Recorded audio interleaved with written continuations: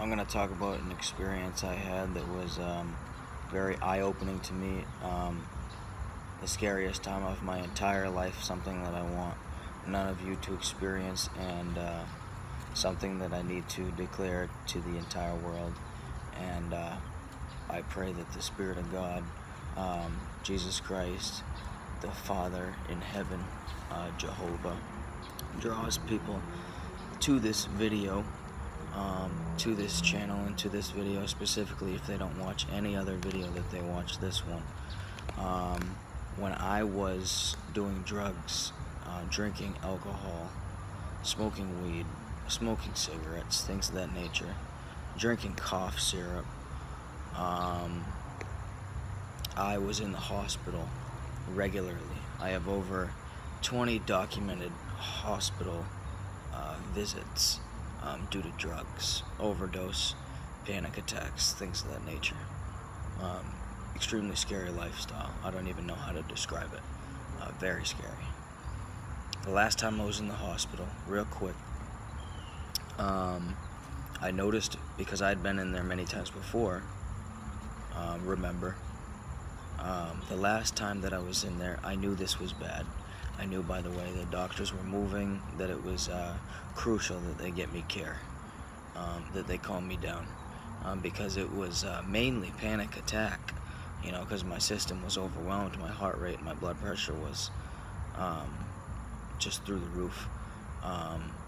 But I remember them saying, you know, you're not gonna die, because I kept asking them, you're not gonna die, you just need to calm down, you just need to breathe.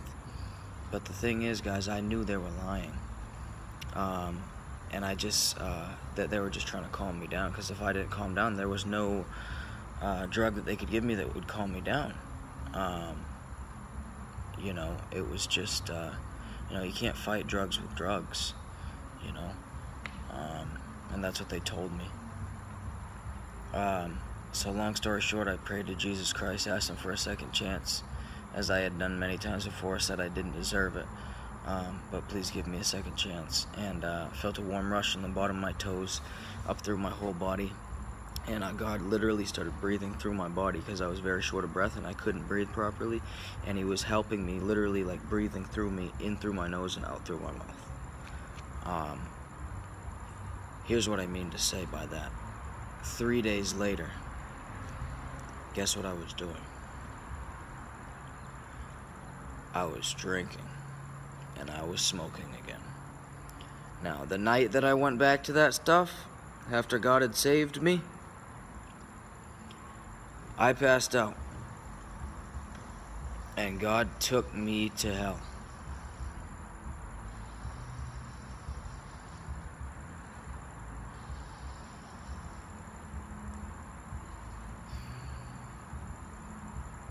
I still remember it clear as day.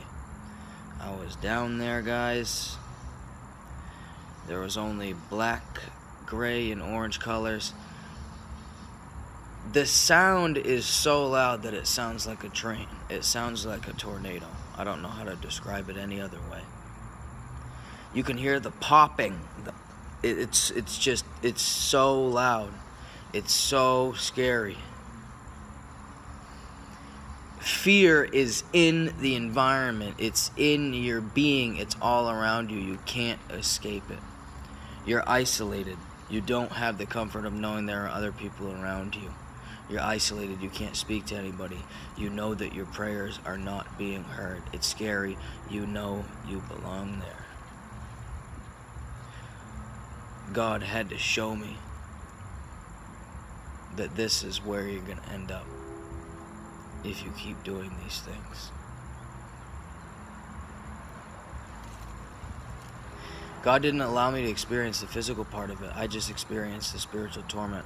I remember being down there and just not being able to understand. I literally couldn't understand how I was still alive enduring that much mental torment.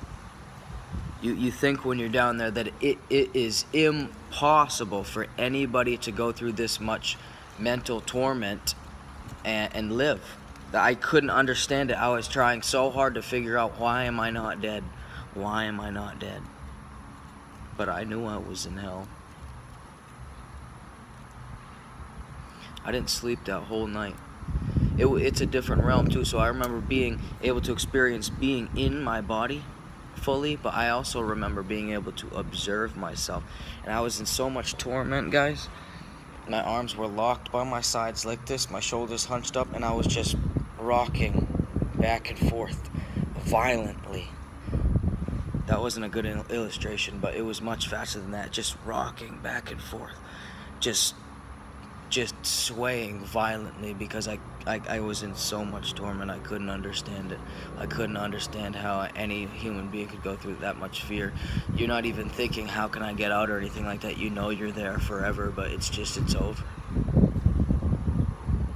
I knew if I kept drinking, if I kept smoking, if I kept watching pornography, that I would be going to hell. We've all sinned and fallen short of the glory of God, yes.